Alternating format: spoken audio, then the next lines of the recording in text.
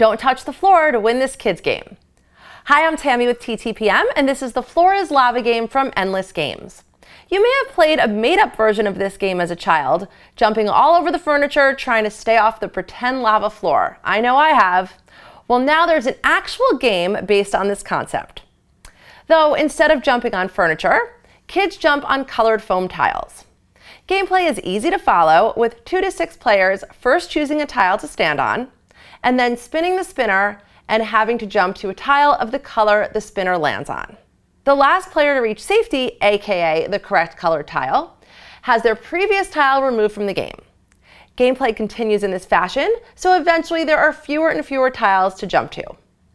If a player touches the ground at all, he or she is out. Though realize that the tiles are sized for kid feet, and since we're adults playing, we're being a little lax with the rules.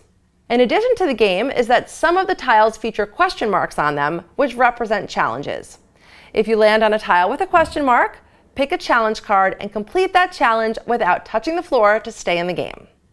Recommended for ages 5 and up, this is a fun game for family or friends to play together. It combines color recognition with imagination and some physical activity.